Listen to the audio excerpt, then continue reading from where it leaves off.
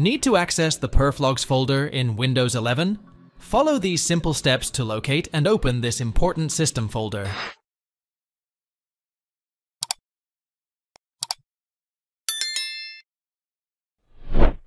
Navigate to the Start button on your desktop, located on the bottom left of your screen, and type Performance Monitor.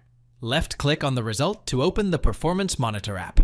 As the app opens, go to the Data Collector Sets option on the left side of the window, and click on the arrow next to it to expand the section.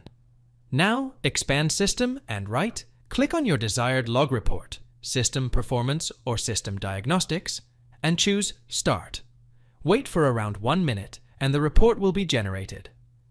You can view the generated report by clicking on Reports, System, System Performance, and then clicking on Report. Thanks for watching. If it helps, make sure to hit like and subscribe.